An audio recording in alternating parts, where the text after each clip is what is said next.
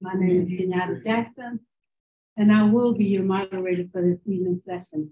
I want to remind the class to please silence all cell phones and any other electrical devices at this present time.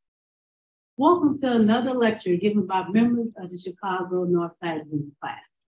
This is a school and not a church, and neither are we affiliated with any religious organization. This school is a nonprofit, non-denominational, religious and scientific research organization dedicated to showing proof to you the existence of Yahweh our Elohim and the operation of his eternal purpose, pattern, and plan operating throughout eternity until this present day.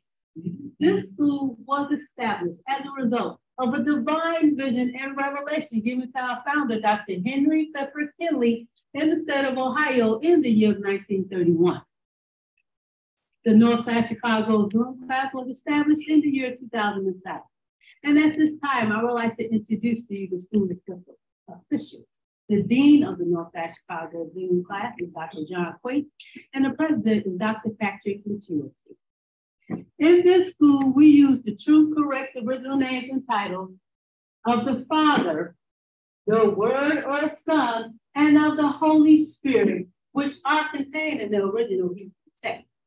The true name of our Heavenly Father is Yahweh. It has been improperly substituted by the word Lord. The true title of the Word of Son is Elohim, and it has been improperly substituted by the word God.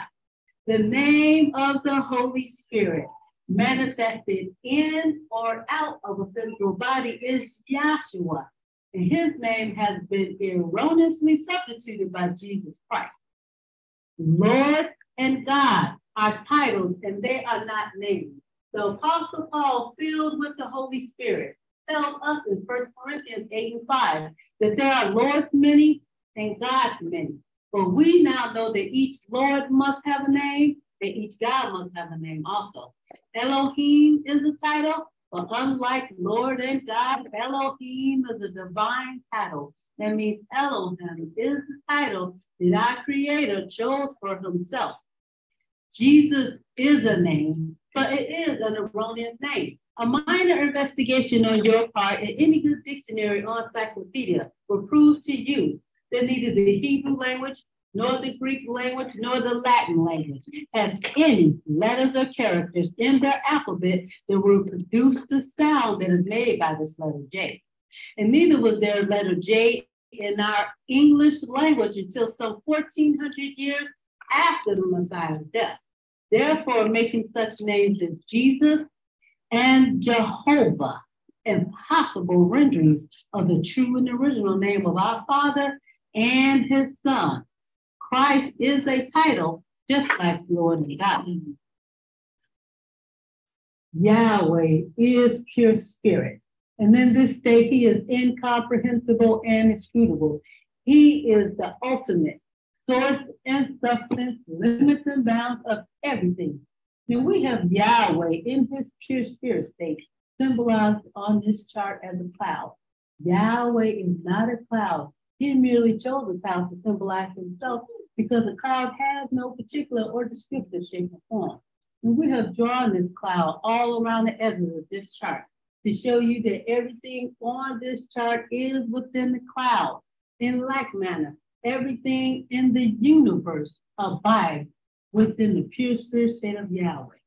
Yahweh, knowing that man could not perceive of him in his pure spirit state, took on shape and form right within himself as Elohim. This is the Word or Son, a super incorporeal being. That means having the shape and form of a man, but without flesh and blood. This form can only be seen in divine visions and understood by divine revelation. Later on, this self-same spirit manifested himself in the physical body and walked the earth plane as Yahshua the Messiah, whom the world calls Jesus Christ. Now, there is only one name given unto salvation, and we must know that name. So the simple yet intelligent question we should ask ourselves is, what was the name of the Savior during the time he walked the earth plane? A further understanding of this name and title may be had by reading the preface of the Holy Name Bible.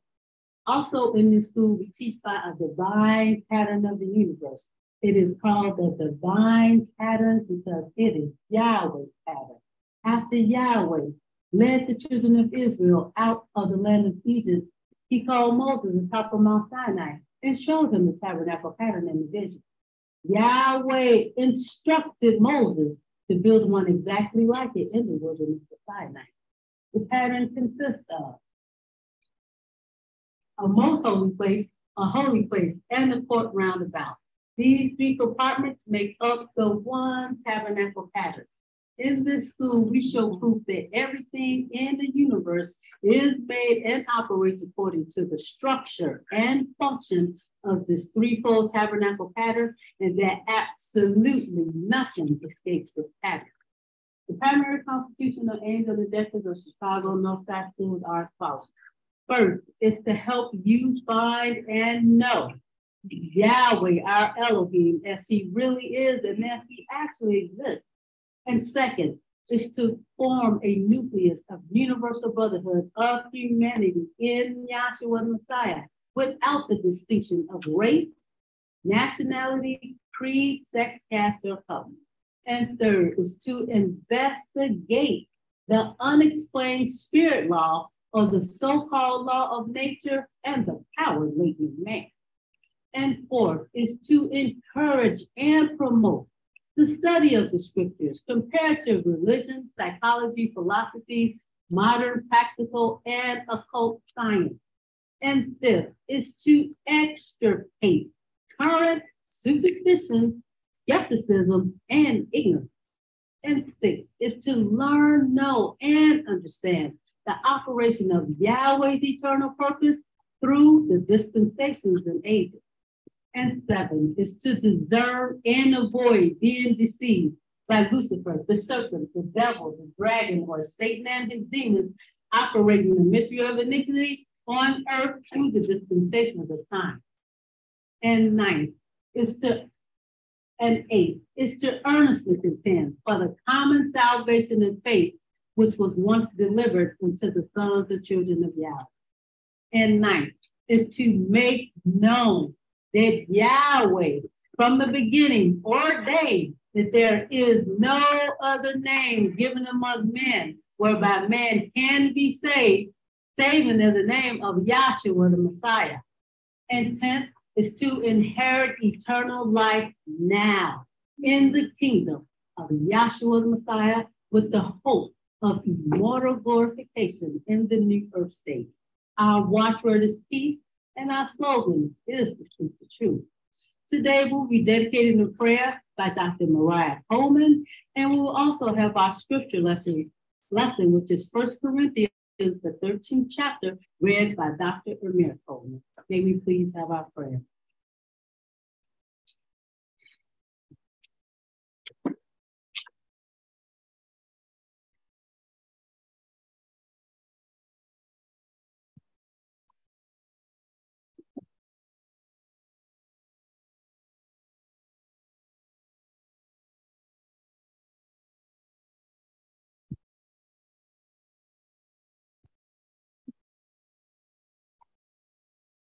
Good evening. Good evening. Let us all bow our hearts and minds for a moment of prayer. And we just want to thank Yahweh through his son Yahshua the Messiah that we have another opportunity to continue to learn more about him and his pattern and plan of salvation. And we also want to ask him to keep us focused tonight on what he has to present to us so that we can learn more about him. With that, I'll say hallelujah. Hallelujah.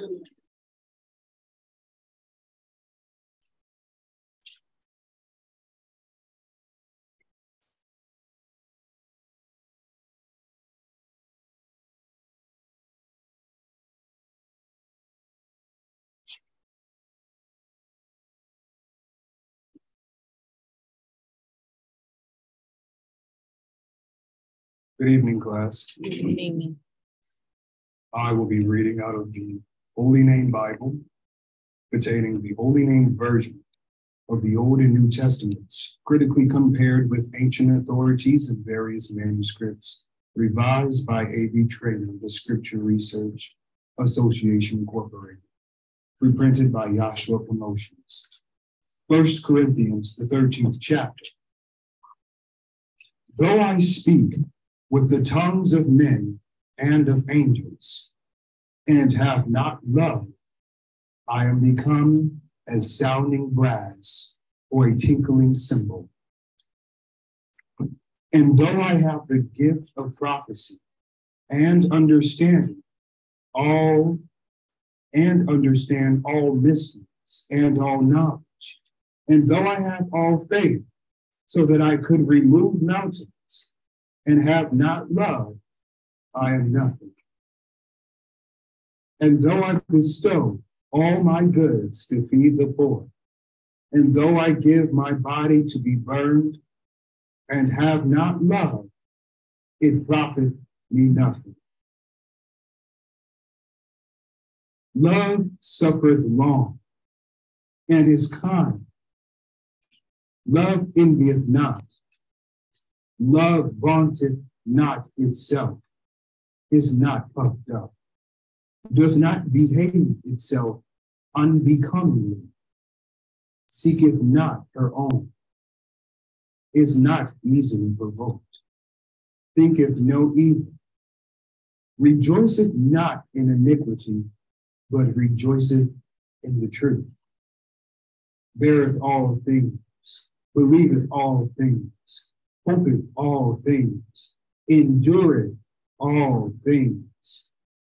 Love never faileth. But whether there be prophecies, they shall fail. Whether there be tongues, they shall cease. Whether there be knowledge, it shall vanish away. For we know in part, and we prophesy in part. But when that which is perfect is come, then that which is in part shall be done away. When I was a child, I spake as a child. I understood as a child. I thought as a child. But when I became a man, I put away childish things.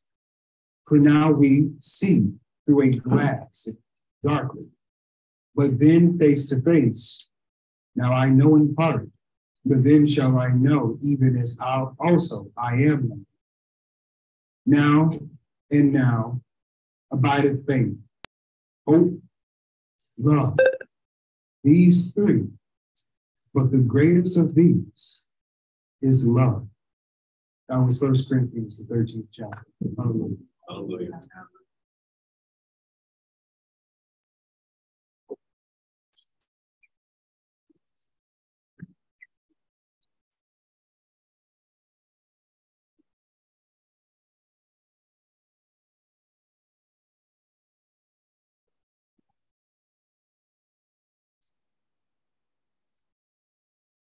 Our first speaker for this afternoon is Dr. Amir evening.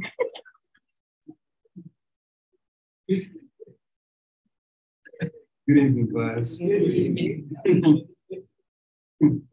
All right. Go back to those scriptures.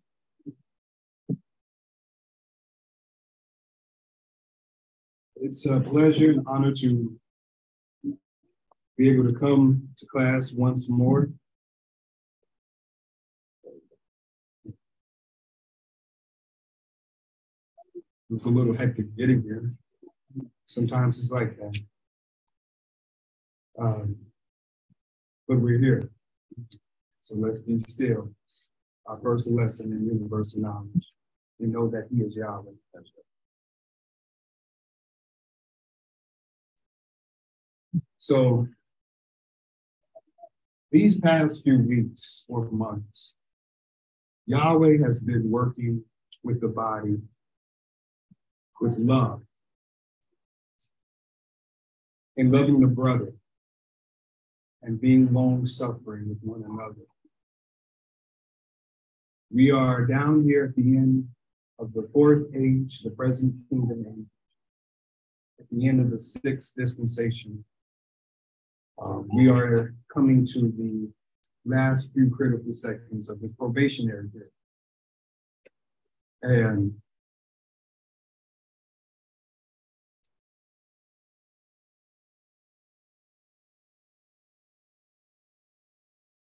We need Yahweh.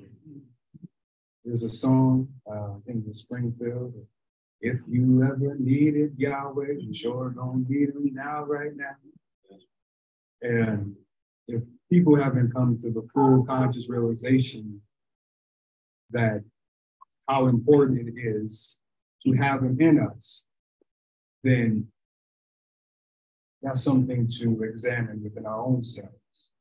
I'm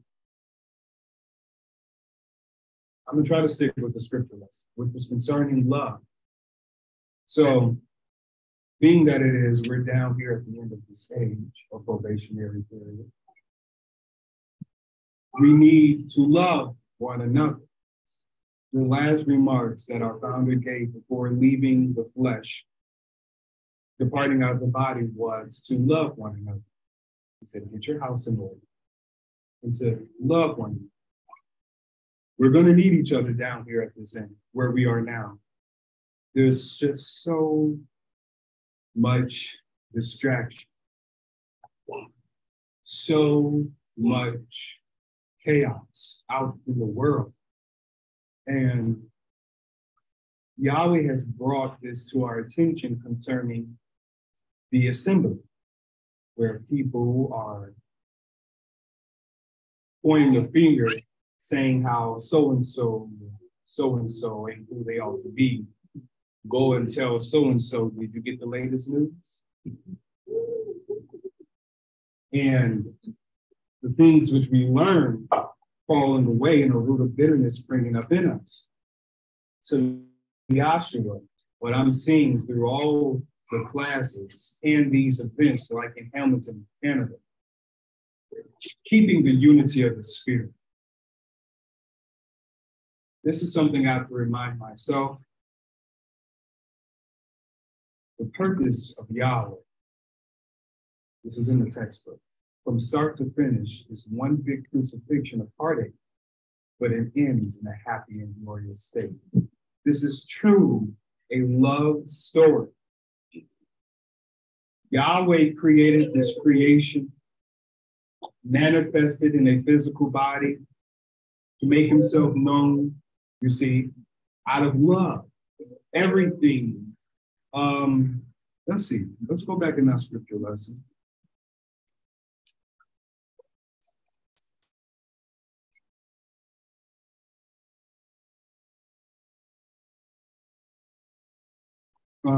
Go ahead and start with the verse first. Though I speak with the tongue of men and of angels and have not love, I have become as sounding brass or a tinkling cymbal. And though I have the gift of prophecy and understand all mysteries and all knowledge, and though I have all faith, so that I could remove mountains and have not love, I am nothing. Is it being picked up? Just want to make sure. Okay. And though I be, I'm sorry, can you please start that over again? though I speak with the tongue of men and of angels and have not love, I am become as sounding brass or a tinkling cymbal. And though I have the gift of prophecy and understand all mysteries and all knowledge, and though I have all faith so that I could remove mountains and have not love, I am nothing. And though I bestow all my goods to feed the poor, and though I give my body to be burnt and have not love, it profiteth me nothing. Okay, read on. Love suffereth long. Now, love suffereth long. Now, Paul is saying, you can get up here and you can preach the gospel. You can get up here, run the correlations, go through principles, but this is a side note. One thing that I looked at going through and reading the life and history of Dr. Amir C. And they brought up the conventions. And each of those national, regional conventions, they said that the gospel was preached with power and demonstration.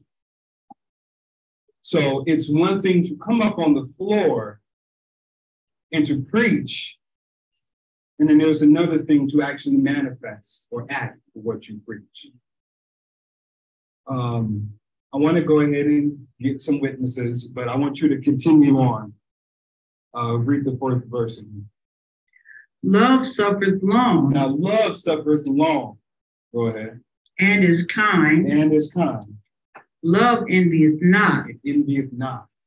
Love vaunteth not itself, is not puffed up, does not behave itself unbecomingly, seeketh not her own, is not easily provoked, thinketh no evil.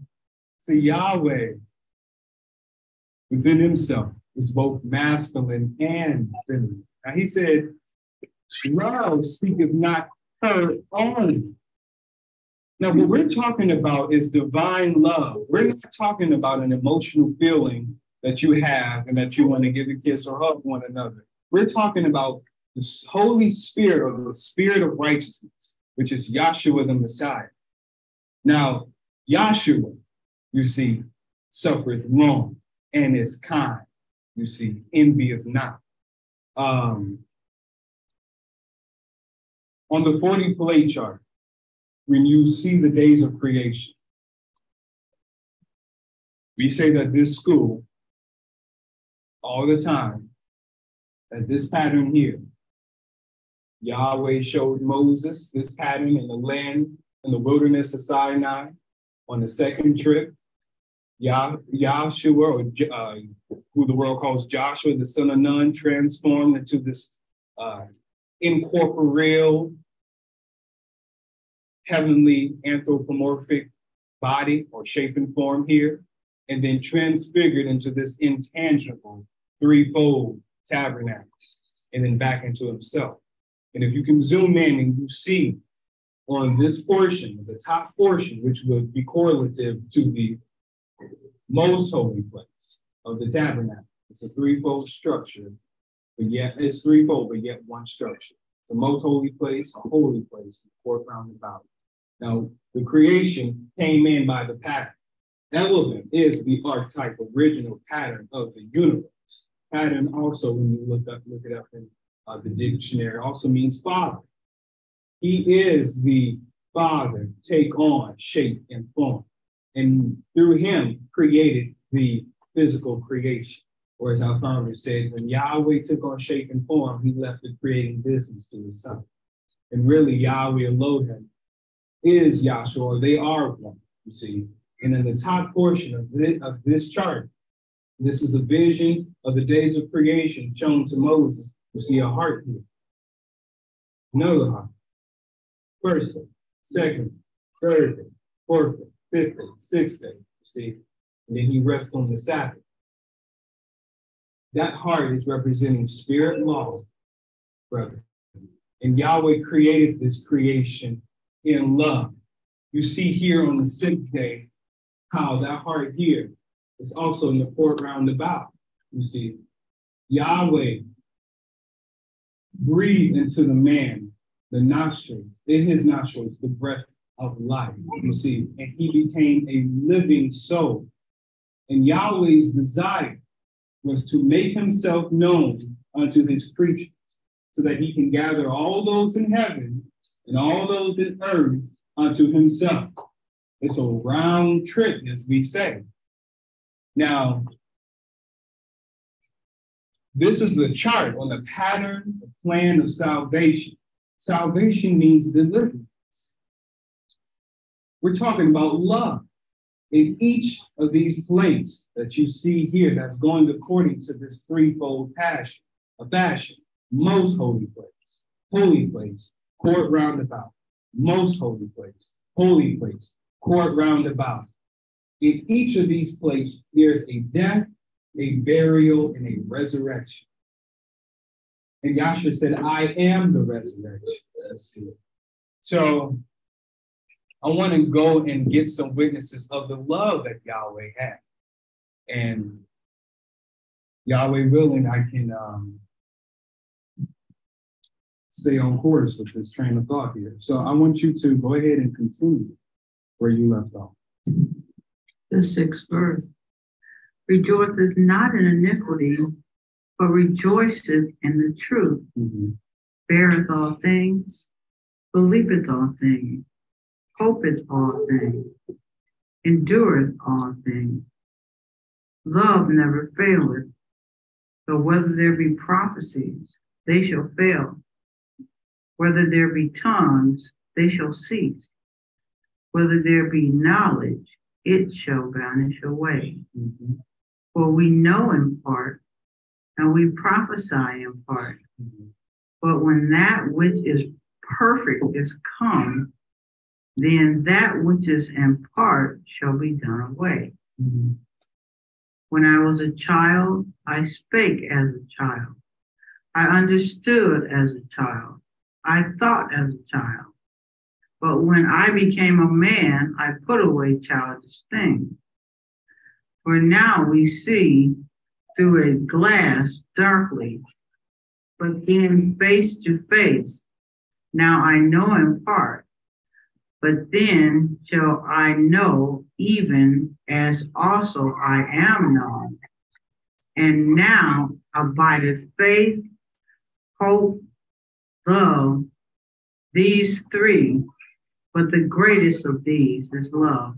The greatest of these is love.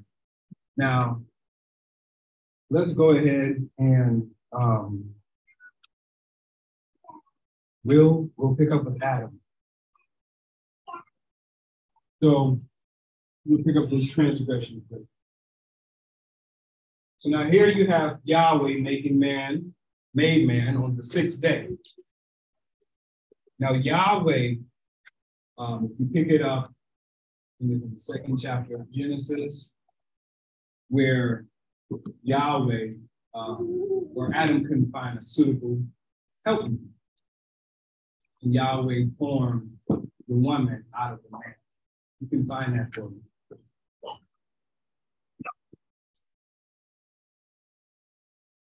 Because these events hold principles, and these principles shows us through the Holy Spirit the reality of what's really going on. You have the man Adam first being created, and then the woman Eve coming out of the man. Go ahead and pick up in Genesis. Okay, this is Genesis 2:20. And Adam gave names to all cattle, and to the fowl of the air, and to every beast of the field. But for Adam there was none found a helpmeet for him. And Yahweh Elohim caused a deep sleep to fall upon Adam, and he slept. And he took out of his ribs and closed up the flesh instead thereof. And the rib which Yahweh Elohim had taken from man made he a woman and brought her unto the man. Right. And Adam said, this is now bone of my bone. Now he said, this is bone of my bone. Go ahead. And flesh of my flesh. Flesh of my flesh. She shall be called woman, because she was taken out of man. Woman, for she was taken out of the man. Now, what that is showing us here is, get for me where it says the first man Adam and the second man Adam. Because what it's really showing you here is Yahshua the Messiah. Now, this woman Eve, you could run it by the creation. You can run it by you and I. The woman or the creation came out. You see Yahweh Elohim, Yahweh in this pure spirit state. Then you see Yahweh taking on shape and form as Yahweh Elohim, transform into this intangible threefold tabernacle pattern, and then back into himself. And then you see what coming out. Isn't that a line drawn in the middle, and the creation is coming out of his side? You see, just like the woman Eve was created out of the side of Adam's rib and womb, and then Yahweh manifested his love in the creation, just as Adam manifested what we call philoprogenitiveness, which means instinctive love for their offspring. They were bone of bone, flesh and flesh. They were one. Adam loved Eve, just as Yahweh loved him. Yahshua loved the creation. He so loved the world that he gave his only begotten son. You see, hold that for me, but go ahead and get that verse about the first man. All right, this is 1 Corinthians 15. I'll start at 45. Mm-hmm. And so it is written, the first man, Adam, was made a living soul, and the last Adam was made a life-giving spirit. Now, the first man, Adam, was made a living soul. The second Adam, which is Yahshua the Messiah, you see, we moved on past the cross. He done resurrected now. He's poured out into the hearts and minds of the believing, you see, sons. Now he's a life-giving spirit. You see, now he's abiding in us. He's the one, listen, it's his love in us that calls us to be kind and to envy not. And really what that love is, which I'm going to later explain.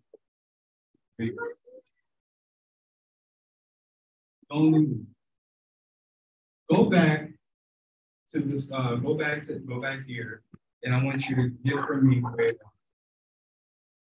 the serpent came unto the woman and deceived her. Genesis 3 and start at the first verse.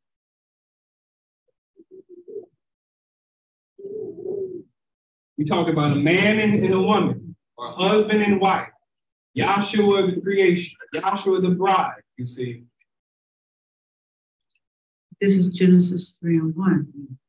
Now the serpent was more subtle than any beast of the field which Yahweh Elohim had made. And he said unto the woman, Yea, hath Elohim said, Ye shall not eat of every tree of the garden? And the woman said unto the serpent, We may eat of the fruit of the trees of the garden, but of the fruit of the tree which is in the midst of the garden, Elohim hath said, Ye shall not eat of it, neither shall ye touch it, lest ye die. So when that commandment was given, Eve was in Adam. Now, as long as Eve, the woman, was in the man, she was safe. She was okay. It was once the woman was out of the man, here comes the serpent persuading her, or as it talks about, is it in Hebrews, appearing as an angel of light, you know, words smooth as butter. You see, but he had war in his heart. Mm-hmm. So now here he's coming unto the woman, and he's in the way he uses his influence is in a form of a question. Did Yahweh say that you shall not eat of every tree of knowledge of good and evil that's in the midst of the garden? Go ahead, read on. This is the fourth verse. Mm-hmm. And the serpent said unto the woman, Ye shall not surely die. Now, ye shall not surely die. Now, the commandment of what Yahweh told the man was not to touch or eat it. And in the day he was to eat it, he was to what? Surely die. So now here is Satan saying, oh, no death will you die. You see, lying, being that beast or rebellious spirit. All right, so he's saying, no death will you die. Go ahead. For Elohim doth know that in the day ye eat thereof, then your eyes shall be opened, and ye shall be as Elohims, knowing good and evil. See, the woman was subject to vanity, not willing to grab that scripture, because it was according to the purpose. This pattern, everything, as the moderator says, goes according to this pattern. It starts with the head or the most holy place, and then it comes down, just like that sperm. You see, when that sperm or that secretions go into the womb of the woman, and it starts taking on shaping form. The head is formed first, and then the body follows, where it remains. Yahweh coming out of his pure spirit state, taking on a shaping form, manifesting in a physical body in as the physical creation. So here the man is in an elevated state here. You see, likened unto that most holy place. They're one with Yahweh alone. You see, but there has to be a coming down. It has to be a coming down so that Yahshua can come and what? Resurrect the man on back up. So now here, we're having the woman being subject unto vanity, not willingly. She was, as she stated, beguiled or influenced by the satanic spirit or by this Luciferian spirit. Go ahead and get that scripture for me. This is Romans 8:20.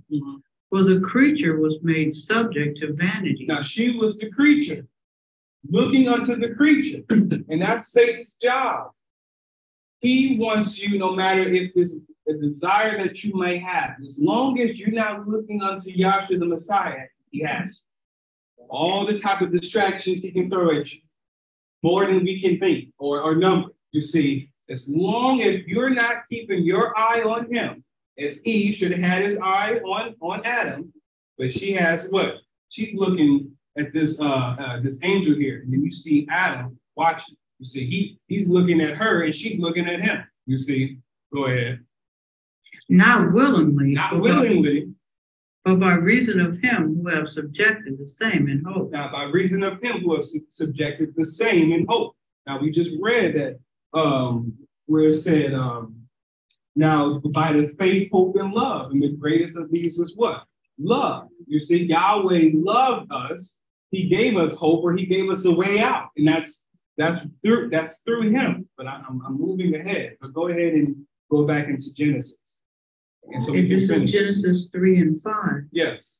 For Elohim doth know that in the day ye eat thereof, then your eyes shall be opened, and ye shall be as Elohim, knowing good and evil. Now that's Satan, that deceptive spirit, giving half truths. Their eyes were to be open, but what he did not inform her is what it was going to be open to. They were already, you see, as Yahweh Elohim, or like Yahweh Elohim. They were made in his likeness and after his image. They were already conscious of him. You see, their eyes were open to the spirit. But now what he is saying that your eyes shall be open, but what you don't know is that they're going to be open to the flesh, you see. Go ahead and read on.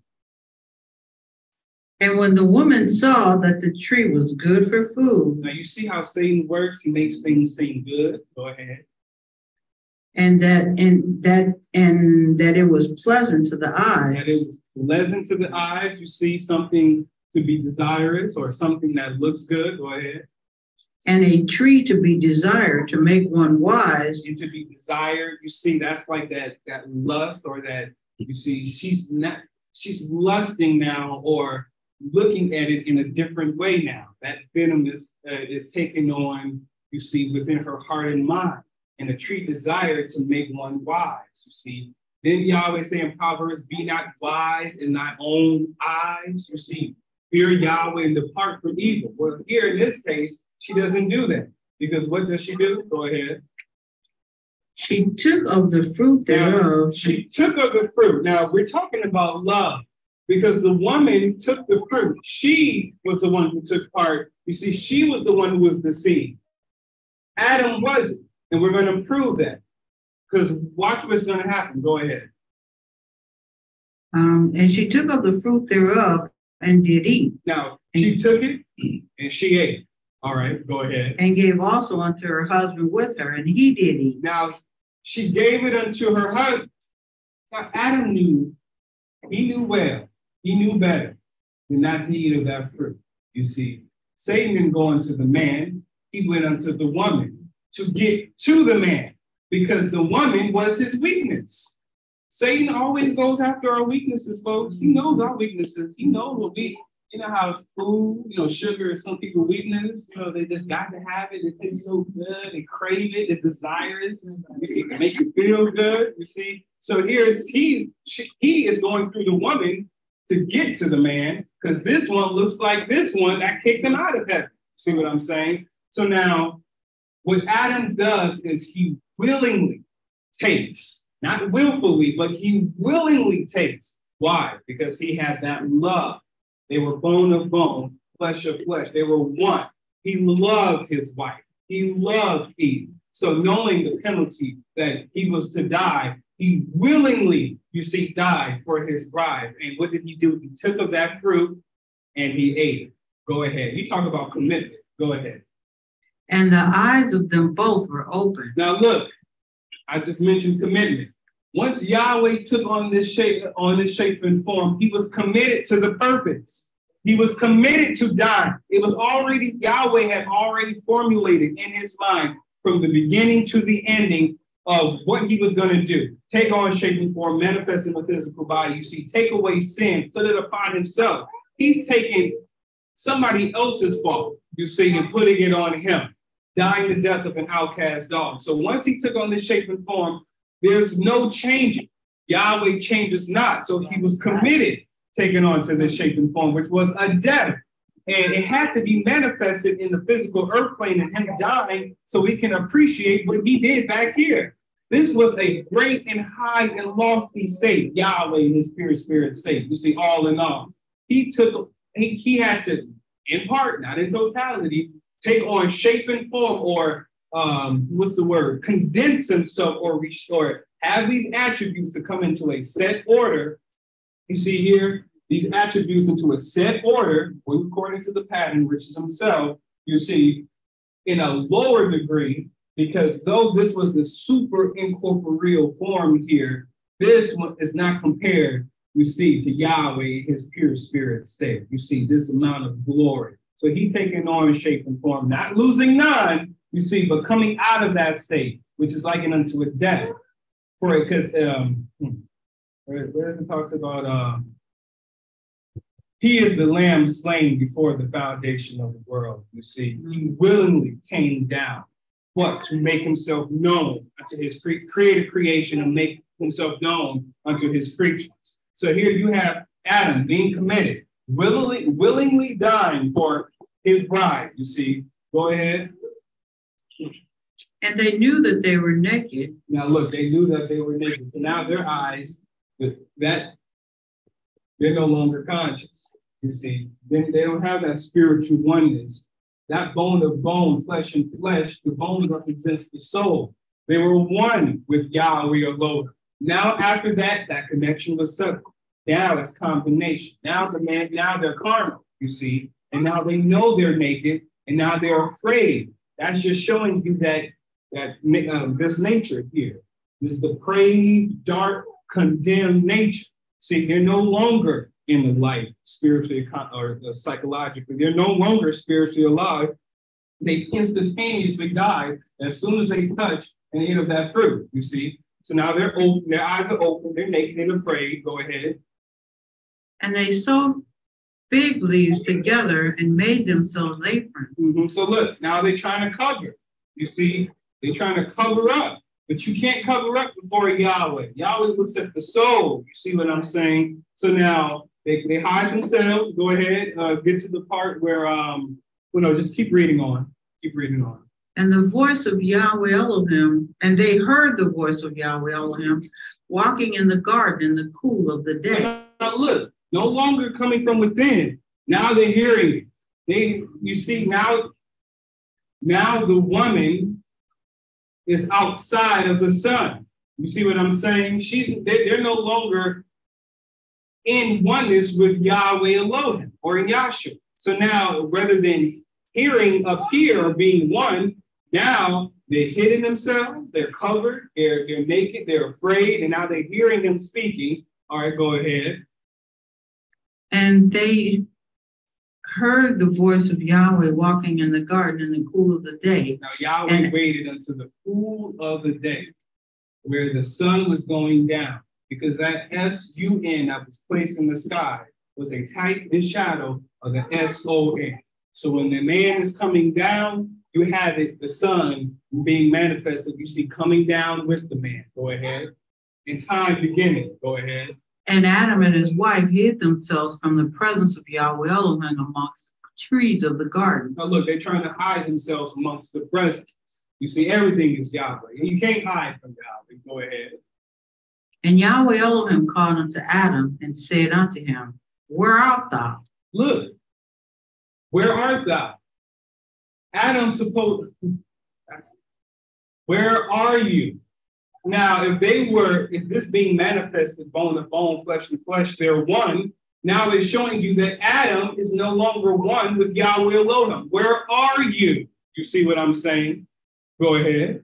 And he said, I heard thy voice in the garden and was afraid. Now look, he speaks and he doesn't come back fully. So Adam had no choice when Yahweh said, where are you? But to come and to present himself. No one can't resist the will of Yahweh, you see. And Adam dares confess.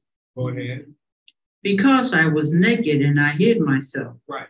And he said, who told thee that thou wast naked? So if that was revealed unto him that it was naked, Yahweh know that he already knew before he touched the fruit that he was going to touch the fruit. You see what I'm saying? So it just revealed what was in him because now he knows he was naked. Now, if he was spiritually minded, he would have known he was naked. But now because the man is dead, he's aware of his state. See, condition. Go ahead. Hast thou eaten of the tree whereof I commanded thee that thou shouldest not eat?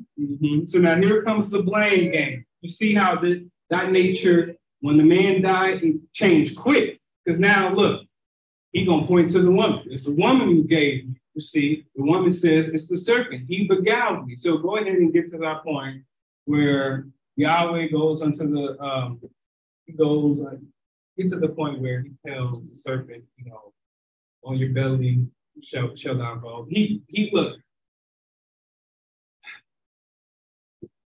cursed the serpent. See what I'm saying? The serpent was cursed.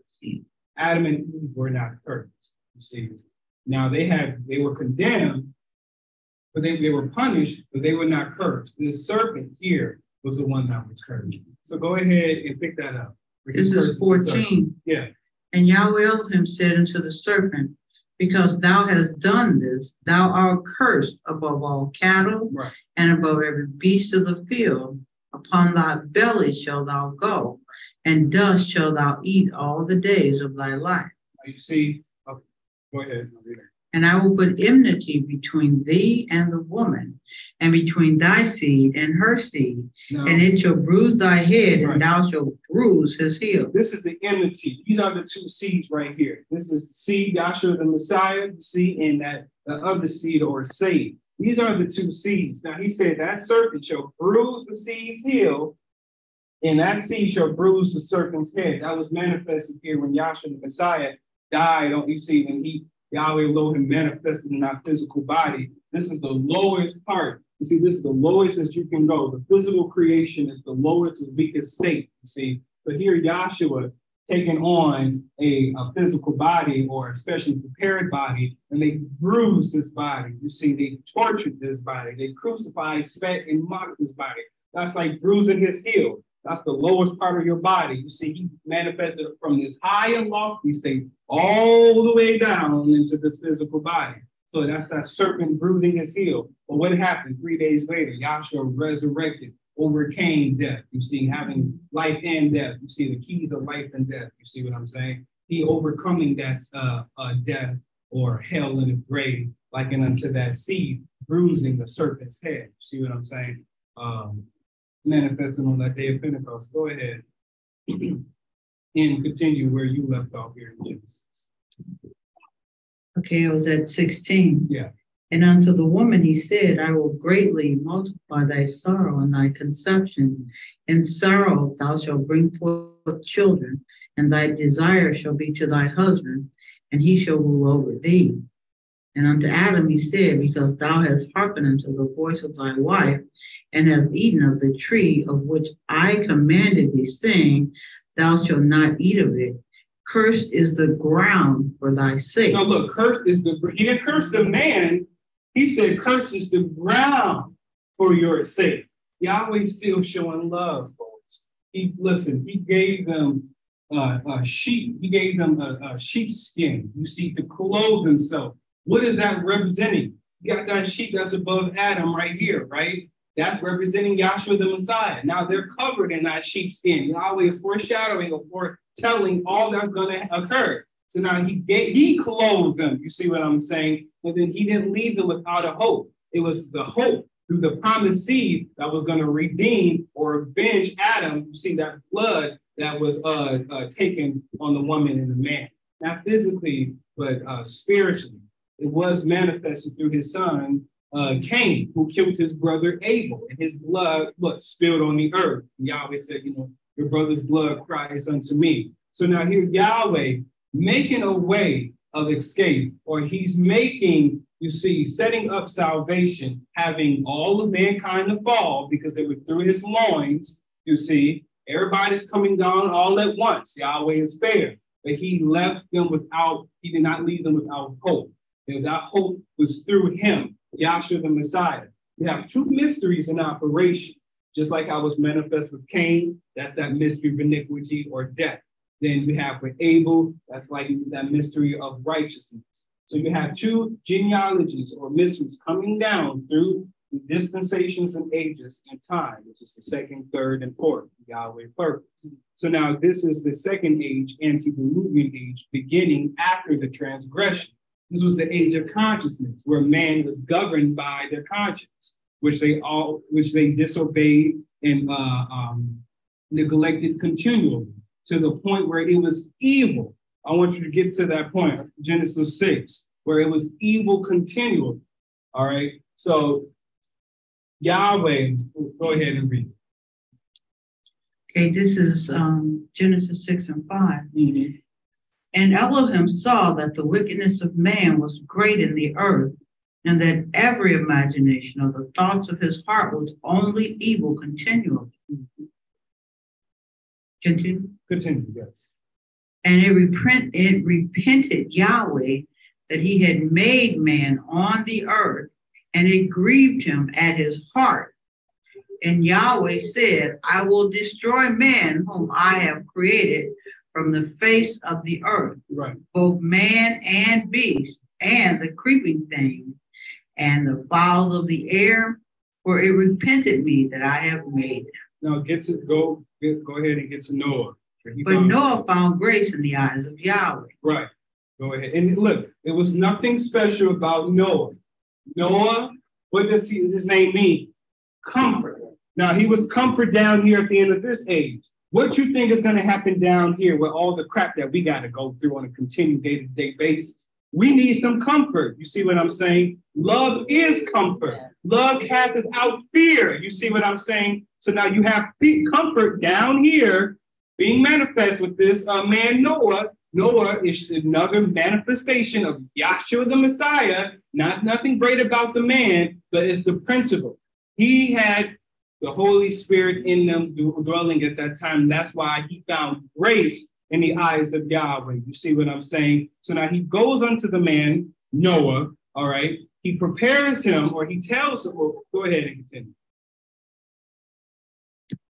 9th verse. Mm-hmm. These are the generations of Noah. Go ahead and you can skip that part. Go to the point where he said to build him an ark. Okay. I'll jump to 11. Okay. And the earth was corrupt before Elohim. Now, the earth plane was corrupt. Dr. Kinley said in the transcript, I forgot which one it was, but he said,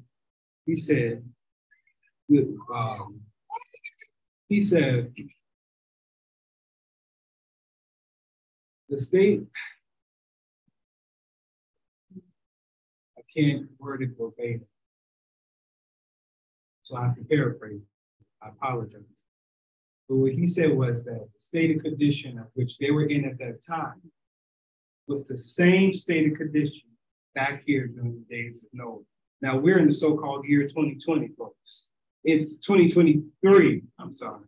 It's worse than what it was before. And it where is that? You know what, pick it up for me. Exodus 24. Hold that for me. 24 and where he says, the days of Noah so shall be in the coming years. Oh, Matthew 24. Sorry, Matthew. Same thing that's being repeated. Go ahead. I'm sorry. This is Matthew 24 and 37. But as the days of Noah were, so shall also the coming of the Son of Man be. For as in the days that were before the flood, They were eating and drinking, marrying and given in marriage until the day that Noah entered into the ark. Now, you have that manifested now. A lot of folks are getting married. A lot of folks is getting divorced. Now, what that's really talking about is marrying. You see, marrying and then giving into marriage. Marrying Yahshua, going to Yahshua, then going off and viewing and looking at the creature or going to some other church. And so it's departing from the faith. You see, departing from your husband, your true husband. You see what I'm saying? Marrying and giving in marriage. Now, look, that same state of condition back here is being repeated now, worse now than ever. All right. And we don't want to forget that the gospel is the death, burial, resurrection. Listen, Adam died in his conscience, buried in condemnation, but they have the hope of that promised seed that was going to resurrect them. All right. And that seed was Yahshua the Messiah, which he did do, and he did fulfill and bring to pass. Now we coming here, all mankind is dead. They're already dead. They're buried in wickedness, and that wickedness is great. And Yahweh is going to make a way of escape through this ark. Now Yahweh tells the man to build an ark. He gives him a vision. You see, Yahweh always speaks. He gives him a vision. You see what I'm saying? And because think about it here. This wasn't a physical creature that they were looking at right here. This was a vision. Eve was looking at not a physical serpent, but that was the characteristics of this evil angelic spirit. Their eyes is now dark. So when they see this Michael standing in the way, telling the man to, leave, or he drove out of the garden. Why? Because he wanted to stay. So then you have the woman following the man, sticking with the man. So now that they're looking at is a vision. So here Yahweh's coming unto the man. He gives him a vision of the flood. Gives him divine specifications on how to build this ark, which is a threefold structure. It's a upper deck, a middle deck, and a lower deck. And it was for the saving of his family. Now this required trust or love. You see what I'm saying? Because Yahweh showed Noah before he ever had children. You see what I'm saying? Or a wife and children. So he had to have faith and trust even in that, let alone building this ark. And Yahweh gave him 120 years grace period down here of the building of this ark and warning the wicked that it was going to flood. There was a mist that came from the ground. You see, no rain never came from the sky. So to them at that time, it never existed. You see what I'm saying? It was something unheard of. So now here's Noah warning the wicked for 120 years, just like we come down here at the end of this probationary period, preaching for what? 120 minutes, warning what? That there's going to be a flood of what? The wrath of Yahweh, or a fire that's going to consume this earth plane. And our only hope of glory is what? Yahshua the Messiah, or the true ark of safety. Now this ark had one door, one window. You see where that door is at? On the side. Where did the woman come out? On the side. Where was the lamb pierced? On the side. Where did the creation come out? Through the side. So it's showing the love. Yahweh is making a way. This is only one way, one path, one truth, one life. You see what I'm saying? So now here he makes a way. Noah and his family enter the ark. You see what I'm saying? And they're in there for 7 days. And then go ahead and pick that up. You want the 7th chapter? Genesis? Yeah, go ahead when they entered this ark. Get to that part. They entered the ark, and then Yahweh shut the door. See what I'm saying?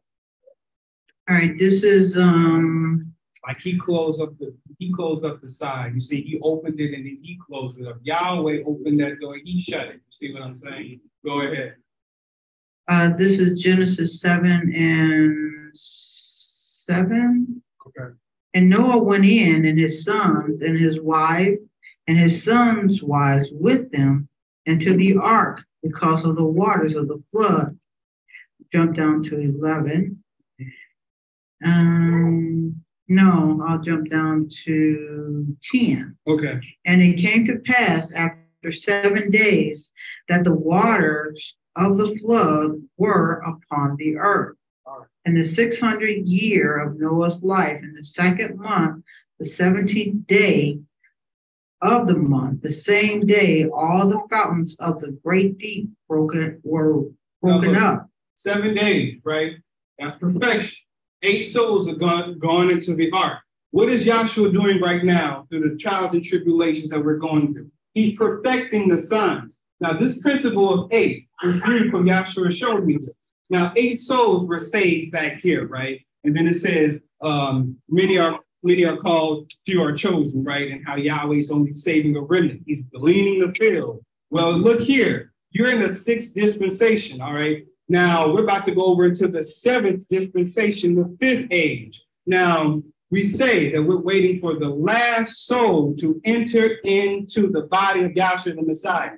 Now, we know that there were, back in Revelation, there were 24 elders gathered around the throne. You see what I'm saying? And coming back into the beginning or the creative age, you had that fall of Satan and his hosts. You see what I'm saying? 1/3 of innumerable was cast out.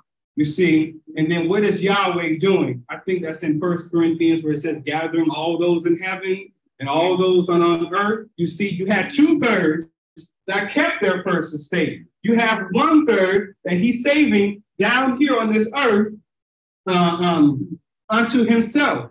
And then the rest of the 2/3 is being cast with Satan and the angels in the lake of fire. Well, do you know that 1/3 of 24 is 8? We're down here, folks, waiting for the completion of his body so that we all, as Doc said, going over together. So that just like there was a manifestation of 8 down here, well, that completion of that body, we're waiting for that last soul or that 8. You see what I'm saying? So that we can move on over until you see the new heaven and the new earth state, or likened unto that spiritual Canaan's land, Jerusalem above, you see, just like that ark, move them over from one age into the next. In Yahshua the Messiah, he's moving us from one age into the next. This is all done by love. You see what I'm saying? Yahweh saw fit. He saw grace in our eyesight, you see, that we might be saved through him. Yahweh's manifesting love. You see, the wicked died in the flood. That ark was, that water was buried the whole earth, you see. But that ark, what? It was moving on top, just like in the days of creation, that spirit moving across the face of the waters, you see, representing Yahshua the Messiah. So they resurrected, you see, they rose the blood back. And then Yahweh delivered them. That ark rested on Mount Ararat, you see, and that land was dry. And then showing that new heaven or that new earth state, Yahweh putting his bow in the cloud. You see, it's a sign of the covenant that he won't destroy the world.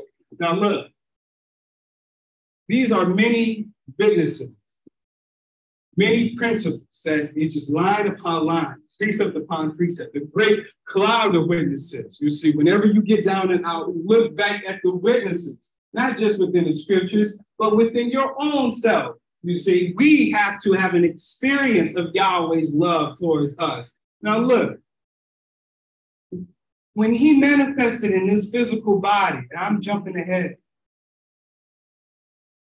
Yahweh said with the sinners, he said with the whoremongers, you see what I'm saying?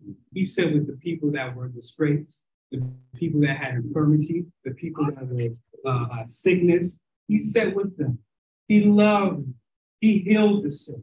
He healed the blind.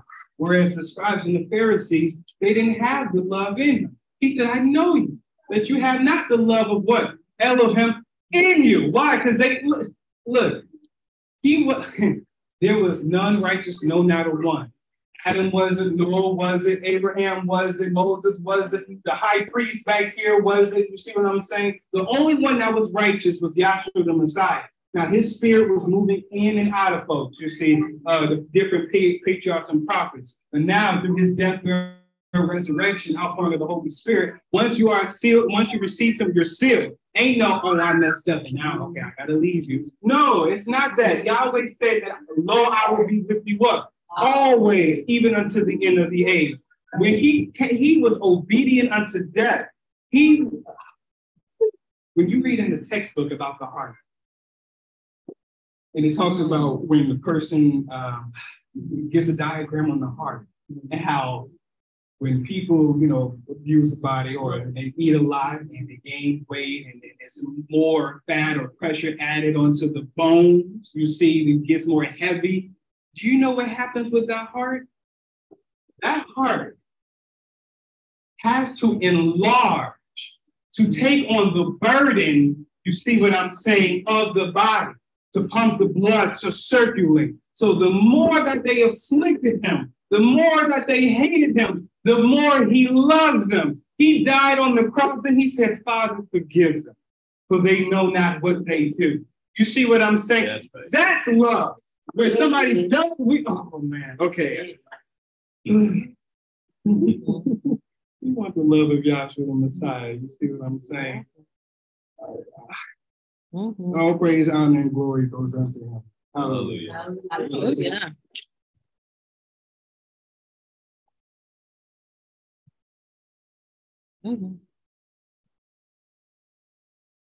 Thank you, Dr.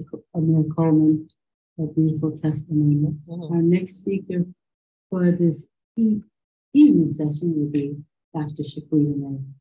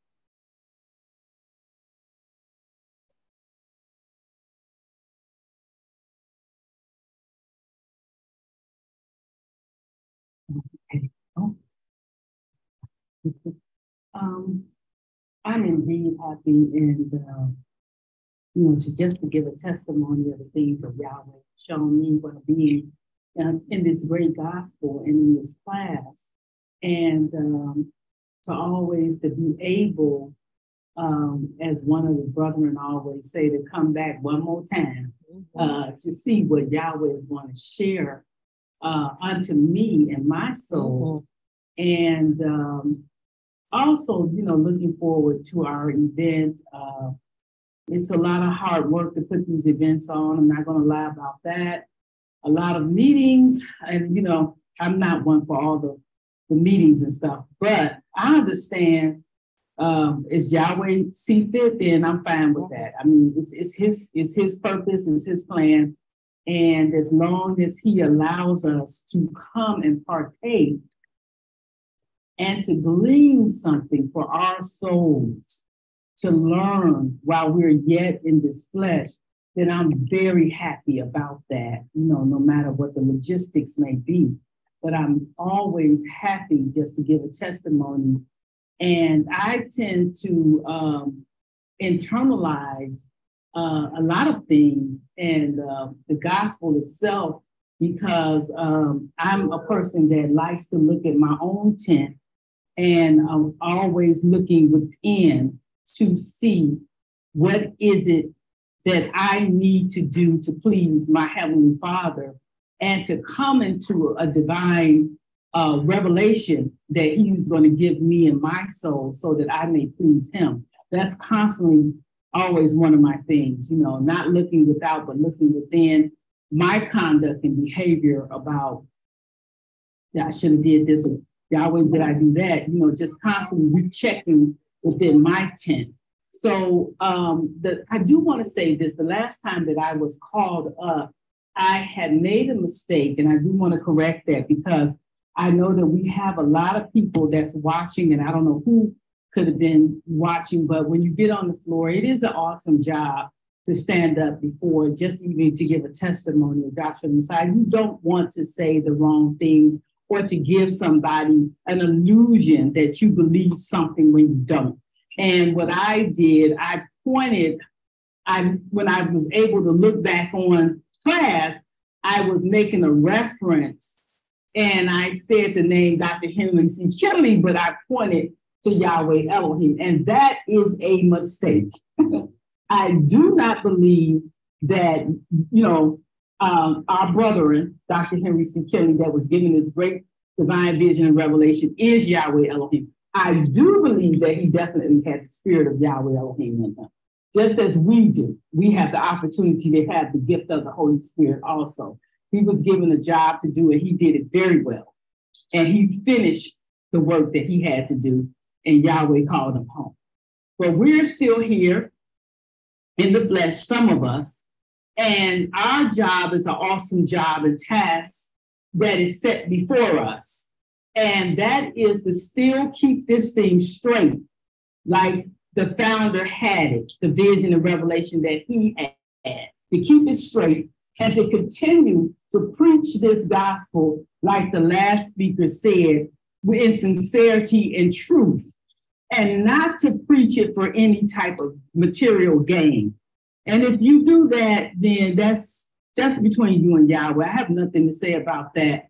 Again, like I said, I'm worried about my own soul and consolation before Yahweh Elohim. I stand before him daily. I'm conscious of his presence, and I ask him for that daily. And I'm also conscious of my own conduct and how I have to behave as he wants me to behave in presenting this gospel to the world.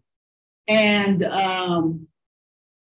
like that, the last speaker left out was very beautiful. I enjoyed it. I thank Yahweh for speaking through him. And what we had, the scripture lesson was on love.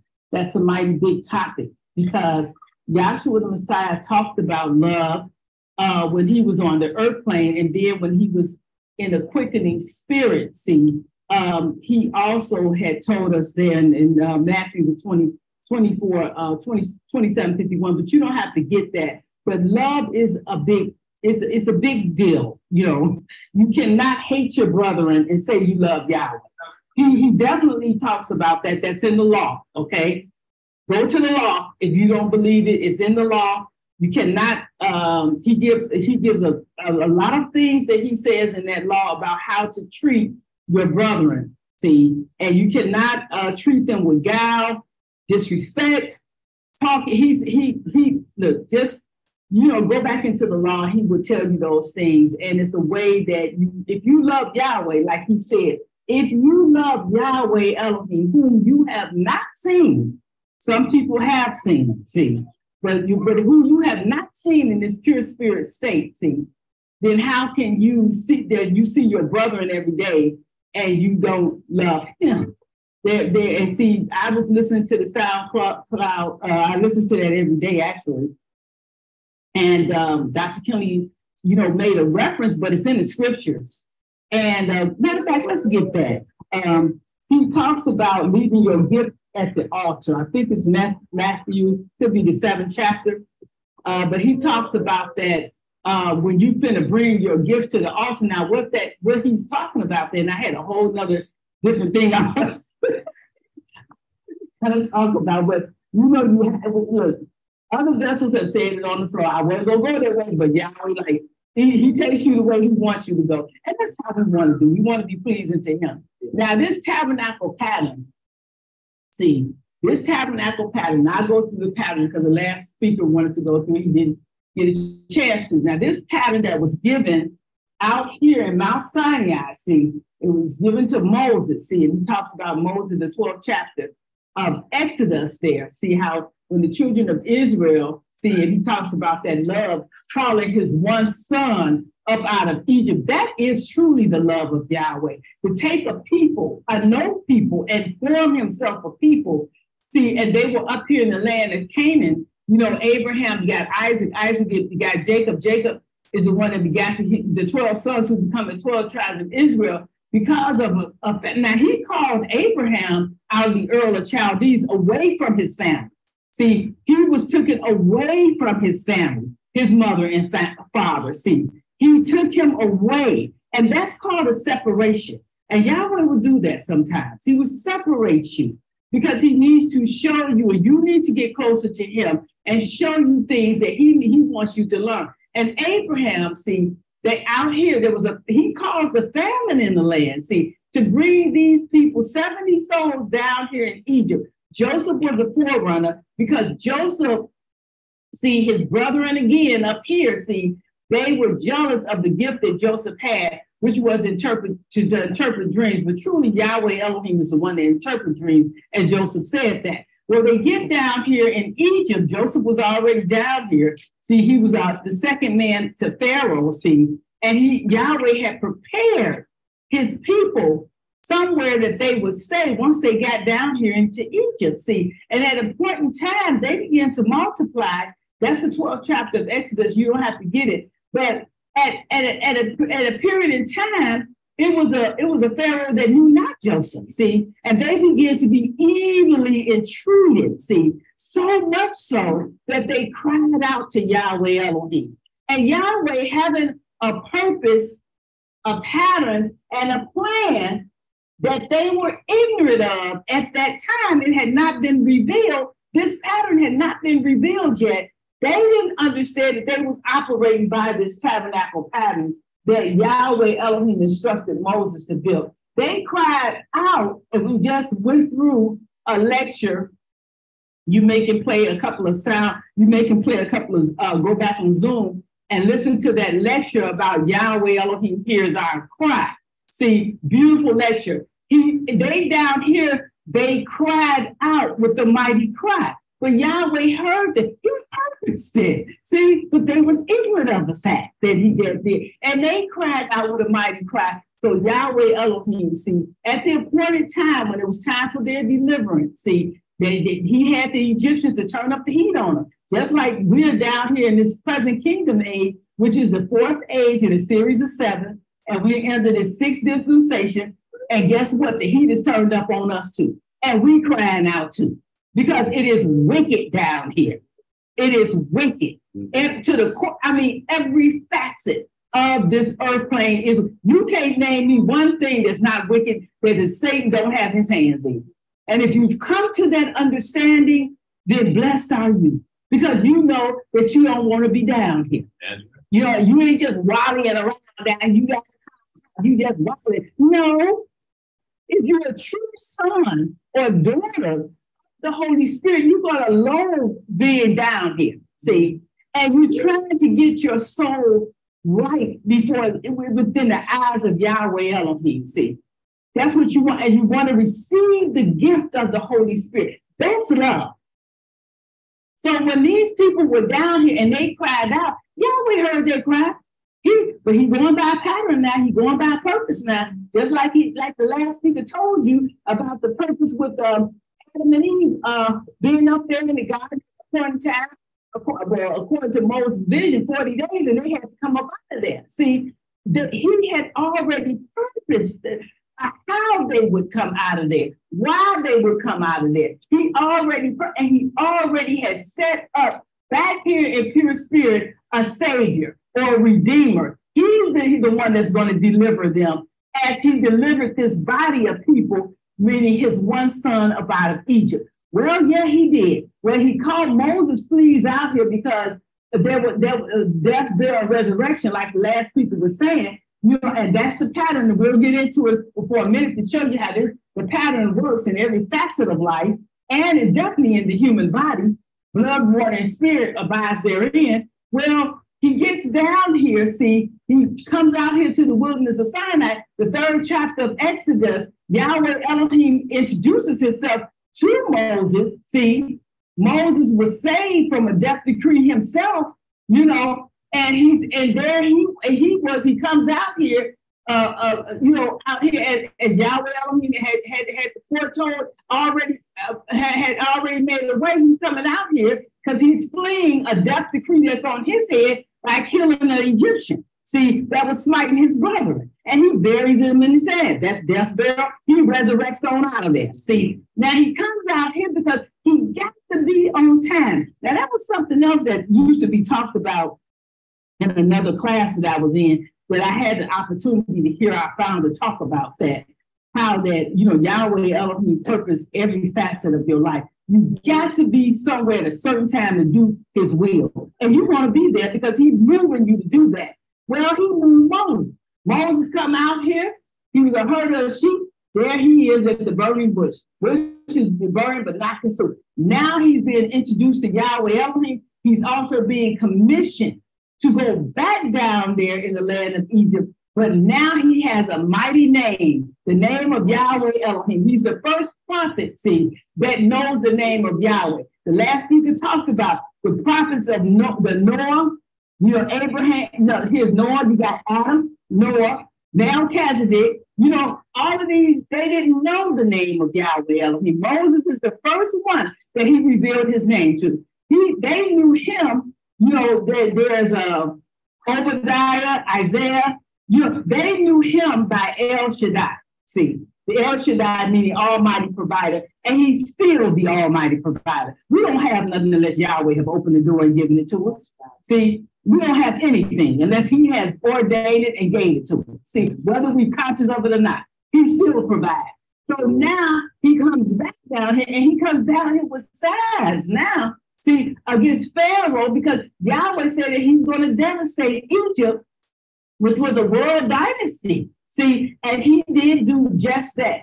And now the children of Israel, the 12th chapter, well, let's get that. The 12th chapter of Exodus, where he tells them to take out a land, because you can't come out any your kind of way. Now that the Messiah has gone through a death, first we could talk about it, burial, resurrection, and ascension. Now that he's done, now he's poured out the gift of the Holy Spirit. We already talked about we're in this fourth present kingdom. The Holy Spirit has been poured out on Jew and Gentile. So now it's a spiritual age. It's no more you can worship him about under the law that was given to Jews and Jews only. This is a spiritual age now. Now the gift of the Holy Spirit has been poured out. The promise has been fulfilled. He's fulfilled it like he said he was going to do. So he did that. So now this age is spiritual. So now the crying out, hearing the cries of the children of Israel, he heard our cry. When we crying out today, he hears our cry. He delivers us from whatever it is that we are crying to him about. You've been heaped up because the heat has been turned up. It's not gonna get any better down here. They just sent something out on PBS. I think people need to take a look at it, talking about easy money. Well, they ain't talking about easy money like you think of. They're talking about the federal government. This is the United States we're talking about. And they're finna cause a reset. Well, who is this? Ain't the government on his shoulders? The government is on Yahweh Elohim's shoulders. Through Yahshua the Messiah. He's controlling this. He's forcing them into a recession. But what does that mean? Not only just for the United States, you're talking about all the rest of the countries now. You're talking about Britain, you're talking about the whole shebang now. You're talking about the Messiah said there should be wars and rumors of war. And you're talking about Russia now, the United States, they have a lot of themselves against the United States. So now you say the wars and rumors is ready to get those folks in the United States. Now what you gonna do? You gonna believe Yahshua the Messiah, who's not a quickening spirit? See, that you have to first speaker told you how that this New Testament is written in your heart and in your mind. And these classes that's set up is not for helter skelter. No, we ain't got that whole bunch of folks down here like the mega churches. We don't need to, because Yahweh have only dealt with a few people. He's never dealt with the masses of people. He can, but he just don't do it that way. It's always a few number of people to hear. See. Now these things, talking about that PBS special, maybe you need to look that up. But it's talking about he's forcing the reception down here. And when you talk about a reception, you're talking about when the federal government forces that hand, they're talking about loss of jobs. Okay? Your job may be affected. They're already Amazon land, all of the major companies around. And the banking industry, they have gotten together and they have told these people, you gotta lay these folks off. Now what you gonna do? Now a lot of these people have no hope down here. They don't know who to cry out to, but we do about it. And neither should you, because Yahweh have always took care of his own. You'd be working when the master with 2 or 3 people on your job to be fired, but you'd be working because Yahweh does that. He had the children of Israel was in the land of Goshen. See, they was in the land of Goshen. When the death angel went through there, after they had the blood of the lamb, see, after Yahweh had Elohim and told them specifically what to do. Now you can read that. I have you to read that in the scriptures about them taking out that lamb and what they had to do. They were spared, but the Egyptians were never told. Now that's the state of the world. That's Mystery Babylon.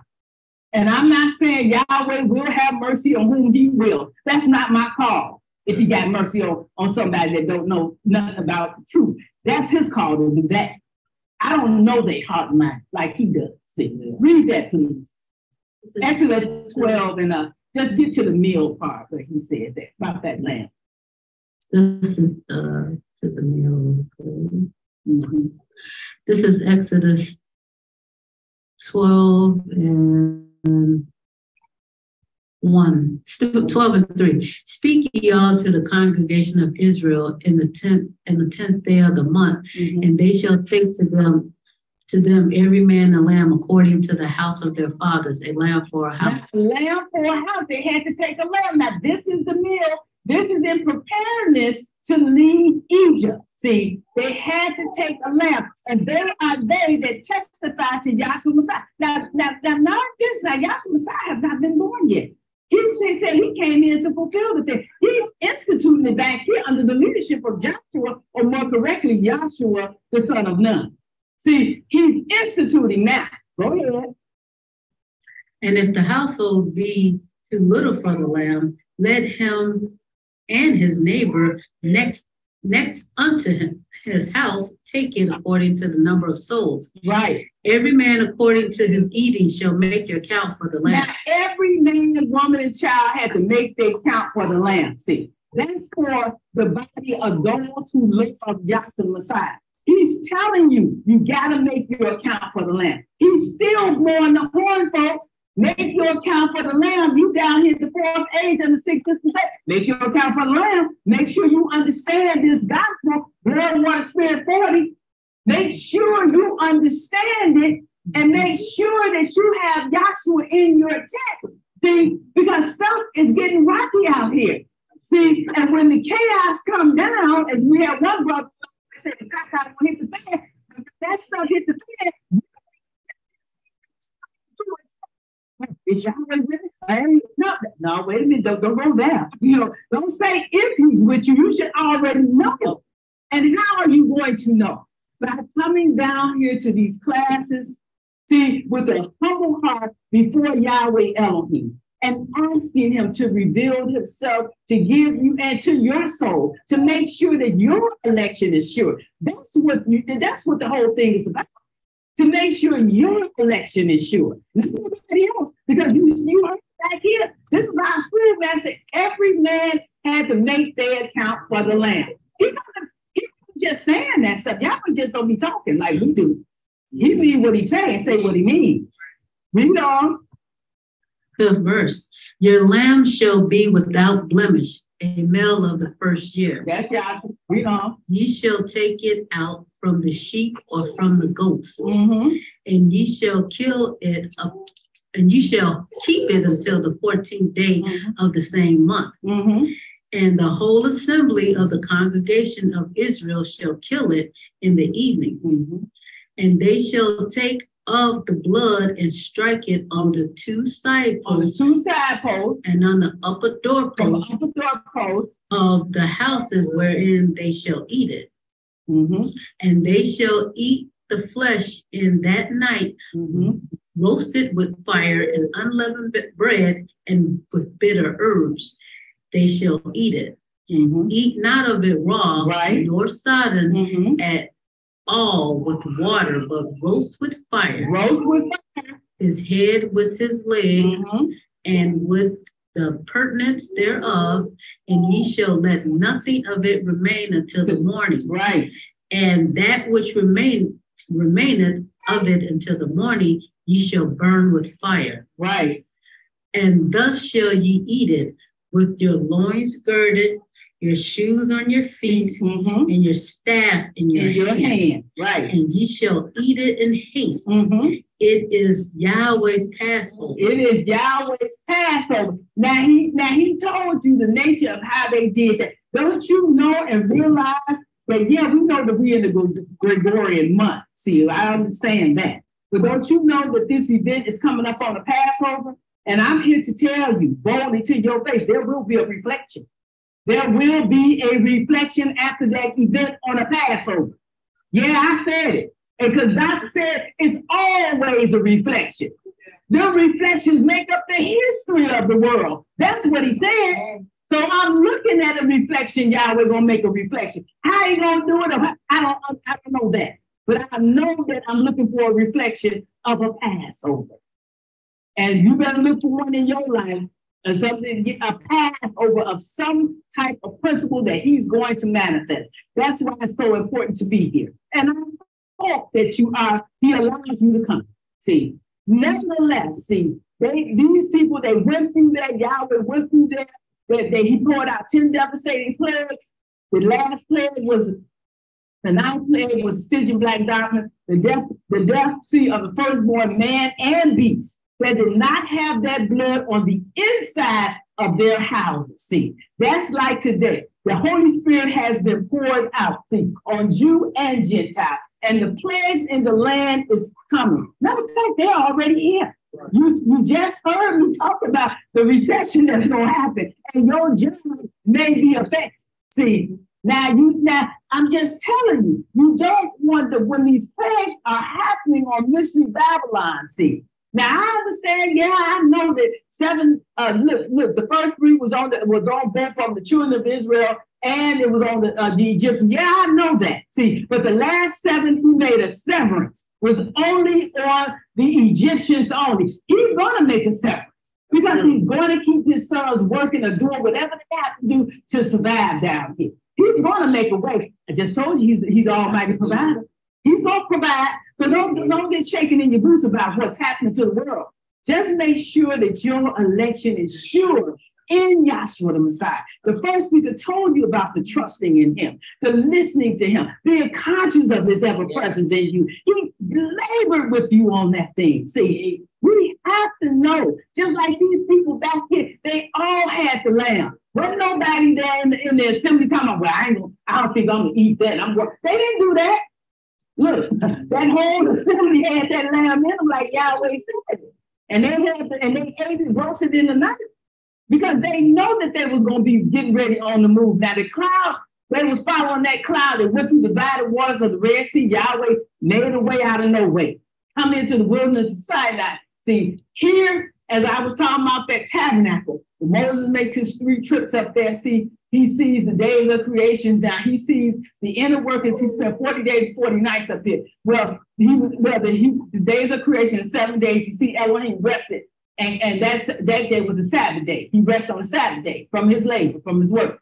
Now, the rest of the 33 days, he sees the inner workings of this tabernacle pattern. That was mightily important, see.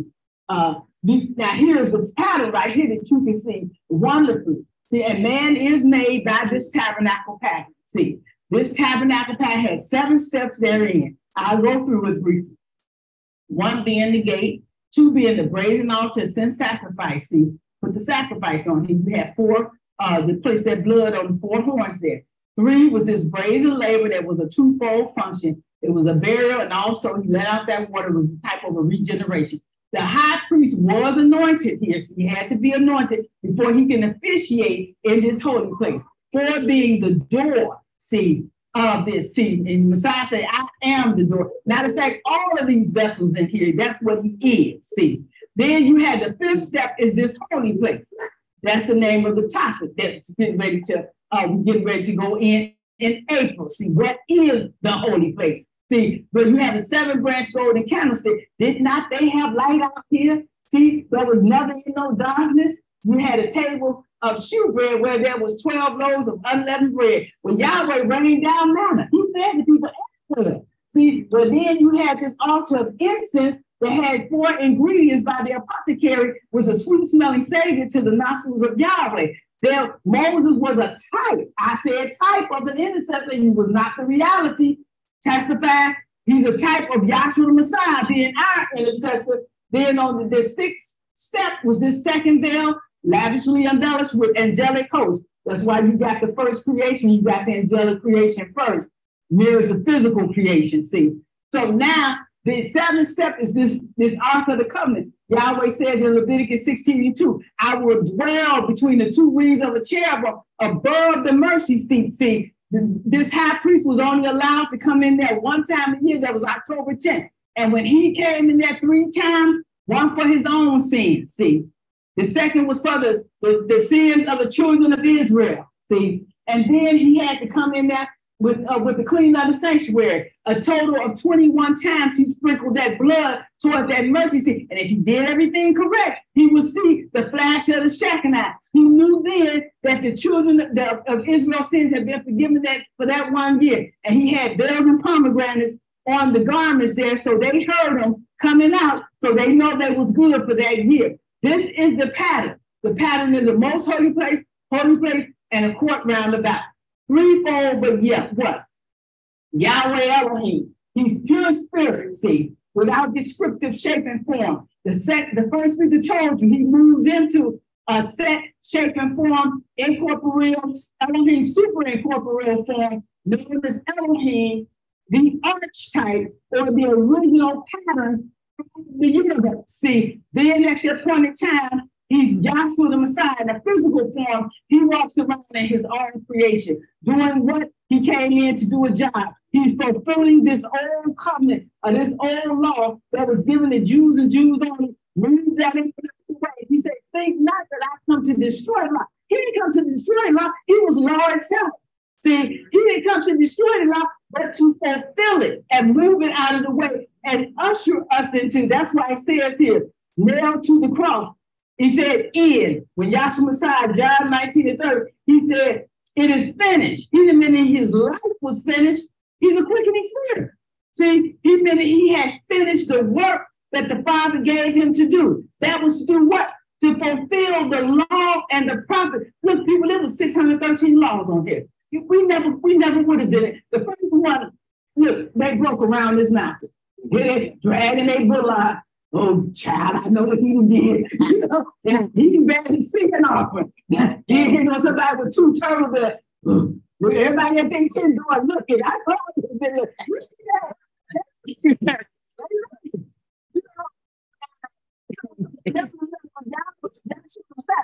fulfilled the thing. See, he never.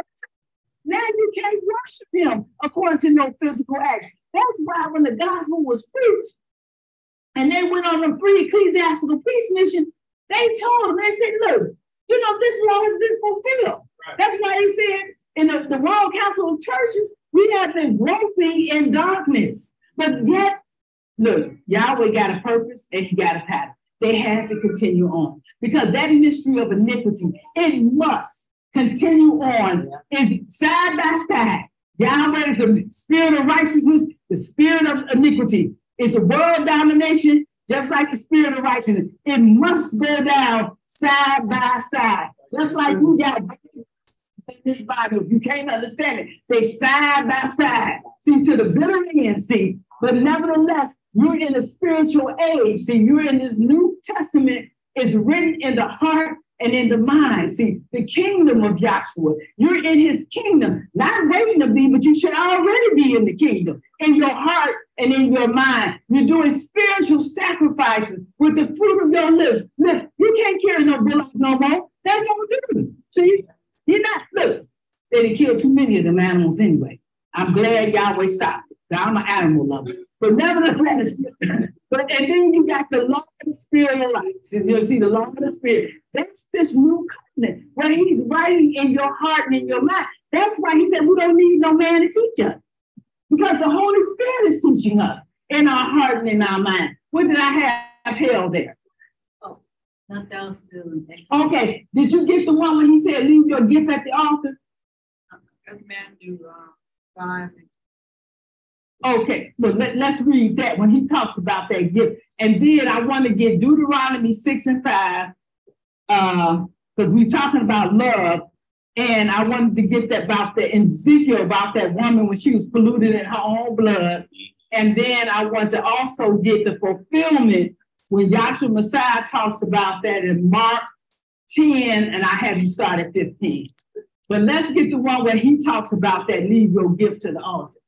All right, this is Matthew 5, and I'll start at 22. Yeah, give me a train of thought. But I say unto you that whosoever is angry with his brother without a cause. Now, this is Yahshua Messiah talking, and this is under the law. I know exactly where I'm at. He said right here, he's in this third age with the second age in time at the end of the 4,000 years. He's telling them at this point in time about their brothers. Read on. Shall be in danger of the judgment. And whosoever shall say to his brother, Raka, shall be in danger of the council. But whosoever shall say, thou fool, shall be in danger of hellfire. Therefore, if thou bring thy gift to the altar, and there remember that thy brother have aught against thee, leave there thy gift. Now hold it. He said, if you have aught with your brother, if you have a problem, if there's been a falling out, if there's been an argument that has not been settled, don't come running up to the priest with your gift to gift. Look, this is what they had to give them. You see this tabernacle? The tabernacle been set up now. See, they had the tabernacle too, but them sidewalks on the earthplane too. See what I'm saying? I think it was the Herodian temple. And that's when he's talking about destroy this temple, 46 years that this temple been in the building, but he's talking about the temple of his body. See, but nevertheless, here it is right here. You can see it. Now here they go running up in there with their gift. Here's the gift right there. They're gonna bring their little gift up there. He said the priest can't do nothing. He said, stop right there. Yahweh brought it back to your remembrance. Hold it. Got a problem with somebody. Now read. Tell them what you got to do. Leave thy gift before the altar. Now leave your gift at the altar. And go thy way. First be reconciled to thy brother, and then come and offer thy gift. First be reconciled to your brother, and then come offer your gift. So whatever the problem is, if it is bothering your consciousness, see, then Yahweh is telling, Yahshua is telling you that that's an inward operation. First, you better have some words with that particular vessel about some things. Let's clear the air, because he said to love one another. You don't want to be walking around with problems, in here, like he don't see it, because he do see it. So he said, first reconcile, read on. Let me say this. I know sometimes it's not an easy thing to do. I understand that. Sometimes it's a hard thing to say sometimes you're sorry. And I was wrong about things. Dr. Kelly talks about that too. See, sometimes that's a hard thing to say that. But it's better to clear the air and to be at peace with one another. You don't want no unresidue type of thing. And Dr. Kelly talked about it. He said, look, he said, look, always smooth and stuff over. I'm talking about myself too. Because sometimes I don't like to come to a confrontation or not. It don't have to be a confrontation, but look, hey, I'm wrong about the thing. I'd rather just say I'm sorry if I hurt your feelings or whatever and mean it, and let's just go. You know what I'm saying? Because he said, I don't want to keep smoothing things over. You just go on, just smoothing it over. That should be nothing. Read on. In Matthew 5, agree with thine adversary quickly while thou art in the way with him. Now, see, Dr. Kelly's playing that. He used in the way with him. See, look over here, I ain't. He said, spirit. In the body, I ain't got to agree with him over here. That's right. You know what I'm saying? Right. Read on. Least at any time the adversary deliver thee to the judge, and the judge deliver thee to the officer, and thou be cast into prison. Now that happened under the law, folks. See, like I said, we ain't got to agree with the adversary over here. Okay, did I have anything else? Yeah. Okay, let me get those scriptures on love. Yes. Amir? Which one? Oh, let's get the one and let's go by the law of the prophet. I want Deuteronomy 6 and 5. Love Yahweh with all your heart and all your mind. He's telling Israel this under the law. See, and also in Ezekiel, where it talked about that woman that was polluted in her own blood. And then the fulfillment of Yahshua talking to this guy in Mark 10 and 15, because that gives you a little train of thought. Because we talked about the love, and the first speaker went over some of the plates, and this is the true love of Yahshua Messiah, because it says so in the scriptures in John, for Yahweh so loved the world that he gave his only begotten son. See, he came all the way down from pure to do the job. He fulfilled the law and the prophets and nailed it to his cross to give us the gift of the Holy Spirit. That's why he talked about another comforter in John. I will send another comforter to you. See, he had to go. See, he couldn't stay in the flesh. He had to go, so that he can give us, down here at the end of the thing, give us the gift of the Holy Spirit. So where he was in heaven, we may be also in heaven, but we on earth, walking around. See, read on. This is Deuteronomy 6 and 5. Mm-hmm. And thou shalt love. Wait, hold it. You gotta read the scripture up there. Okay. Deuteronomy 6 and 4. Hear, O Israel. Now, this is Yahweh Elohim speaking, and he's talking to this nation of people whom he has formed. And that the first speaker told you this is his bride.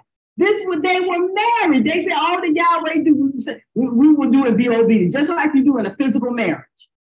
And we have said the same things too. Yahweh, just give me your spirit, and anything you tell me, I want to be with you. I want to have the gift of the Holy Spirit. I want to learn. We've said the same thing in our heart, mind too, to him. So they were married, see, to Yahweh Elohim. Read on. Hear, O Israel, Yahweh our Elohim is Yahweh unity. Mm-hmm. That's not the one I wanted. It's one. It's Deuteronomy 6 and 5. And thou shalt love Yahweh thy Elohim with all thy heart. Now you should love Yahweh. Now he's telling them you have to love Yahweh Elohim with all your heart. And with all thy soul. And with all your soul. And with all thy might. And with all your might. See. And these words which I command thee this day shall be in thine heart. That's right. Mm-hmm. Now that's what he told the children of Israel. And Yahweh Messiah himself would repeat it. See, he would repeat it in the days of his flesh. When he was still in the flesh, he repeated the great commandment, see, about loving Yahweh Elohim, see. Okay, now did you find that one in Ezekiel about that woman polluted in her own blood? Because we talk about the love of Yahweh Elohim, see, how he's loved us. See, he died the death of an outcast dog for our souls to be saved. He's bought our souls back from the devil. See, that's why it's so hard for us to see people that don't want to accept Yahweh Elohim. When you begin to preach something and say something about Yahweh, they don't want to accept it. That's hard for us to see that and to hear that. Because we would like all the souls to believe, because we know that if you do believe Yahweh Elohim, see, your soul is not laid down, see, or separated from him for all eternity. See, that's a hard thing for us. Our loved ones, our kids, whatever the thing may be. Yeah. See, that's a hard pill to swallow. But long as they're in the flesh, we're going to keep on preaching. If he allow us to say something to him, we're going to keep on saying it. See, read on. This is Ezekiel 16 and 4. Okay, thank you. Dr. Jackson. And as for thy nativity, in the day thou was born, thy navel was not cut, neither was thou washed in water to supply thee. Thou was not salted at all, no saddled, at all. None I pity thee to do any of these unto thee, to have compassion upon thee, but thou wast cast out in the open field. Now that was us, cast out in the open field. See, nobody didn't pity our souls. They didn't care. See, we had an understanding of Yahweh or not. He had to get us where we were and call us out of darkness and mystery Babylon. Read on.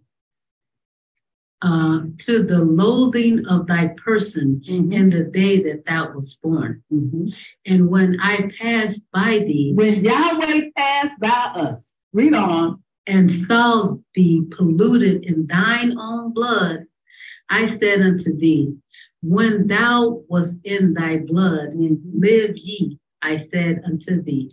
When thou wast in thy blood, live. Live, see.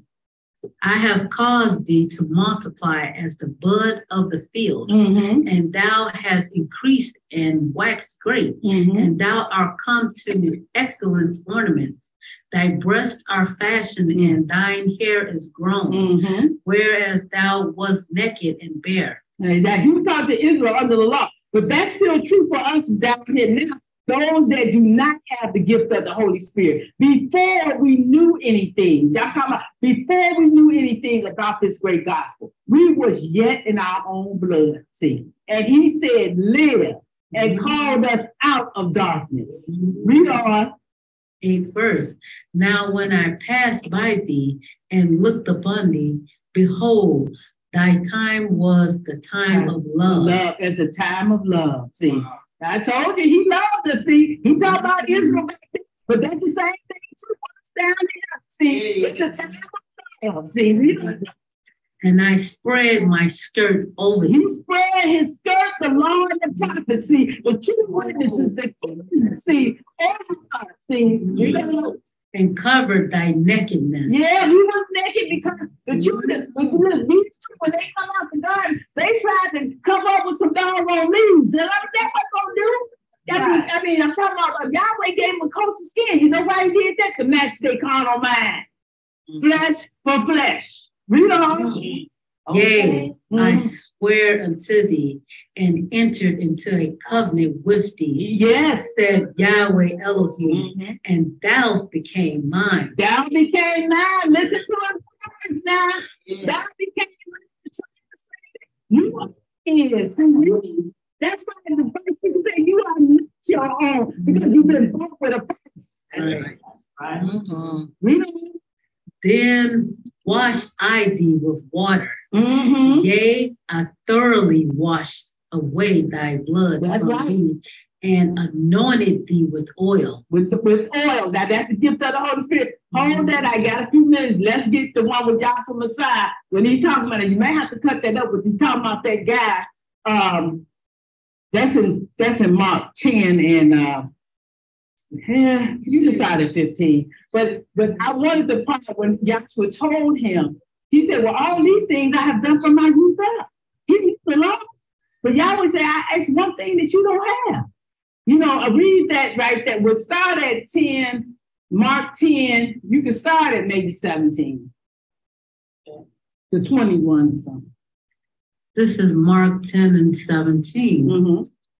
And when he was gone forth into the way, there came one running and kneeled to him and asked him, good master, what shall I do that I may inherit eternal life? Now this is us too. What may we do that we might inherit eternal life? See, read on. And Joshua said unto him, why callest thou me good? Don't call me good. There's none good but Yahweh Elohim. Read on. There is none good but one, and that is Elohim. Thou knowest the commandments, do not commit adultery, do not kill, do not steal, do not bear false witness, defraud not, honor thy mother and father. And he answered and said unto him, Master, all these have I observed from my youth. He said, I've done these things from my youth up. He's looking at Yahweh, I did these things. Then Joshua, beholding him, loved him. He beheld him And he loved it. See, right at that point, read on. And said unto him, one thing thou lackest. Now, one thing you lack. And see, hopefully there's none of us, but if it is, that's okay. Because when you're talking to the master and you lack something, he's the very one that can tell you what it is. And as he told me, he cleaned up and all over, he can clean it up. See, read on. Go thy ways, sell whatsoever thou hast, and give to the poor, and thou shalt have treasure in heaven. In heaven. And come take up the cross and follow me. Right. Follow me like the first speaker told you. Follow Yahweh. Read on. And he said at that saying and went away grieved, for he had great possessions. And Yahweh looked around about and said unto his disciples, how hardly shall they that have riches enter into the kingdom of Yahweh? Okay, thank you, Dr. Jackson. I heard the bell. The reality of it, I had that read because if we lack anything, we're supposed to, James talked about that. If you lack wisdom, if you lack knowledge, we talked about that. You're supposed to go and ask Yahweh, who give it liberally to every man. Right. So in this age, under this fourth and last kingdom, this present kingdom age, this third age in time, we don't want to say to the great master, yeah, we want to tell him, well, what do I lack? Well, I mean, what am I missing in our heart and mind? And when he tells you, don't be like, oh no, that ain't happening to me. That's not true. Don't do that, because he knows what's in that heart and mind. You want to not go away sorrowful and grievous, but you want to say to Joshua, whatever it is, I know you know, just clean me up and let me see fit that I want to please you. It ain't nobody else that you got. We're not trying to please the folks down here, the flesh down here, folks. We're trying to please Yahweh Elohim. As he, as the first speaker, painstakingly told you, trusting in Yahshua, see, in every facet of our lives, see, and not be shaken by things that's happening down here now. That is the reality. It's to trust in him and depend on him. And whatever we lack, it don't make no difference what it is, but just to go to Yahshua and he will give to us liberty. Right. And with all that, I like to say hallelujah to the great Yahweh Elohim through his son, Yahshua Messiah. Hallelujah. Hallelujah.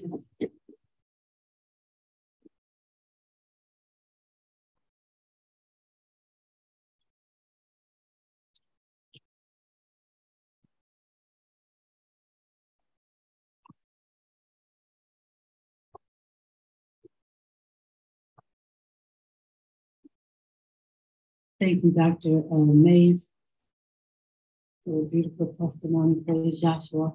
The whole class is beautiful. I just have a few announcements. We meet publicly at the Best Western Post Hotel, 4400 Frontage Road in Hillside, Illinois on Sundays from 12 to 2 p.m. And on Monday nights, we are on Zoom and YouTube from 7:30 to 9:30. We meet twice a month on Thursdays, which will be announced on a month-to-month basis. This is the last Thursday of the month. And I'll say the rest of the announcements and class is over. Will you please stand for doxology, which is taken out of the last two verses of the book of Jude. Let us bow our hearts in it. Now unto him, Yahweh, who is able to keep you from falling and to present you faultless before the presence of his glory with exceeding joy.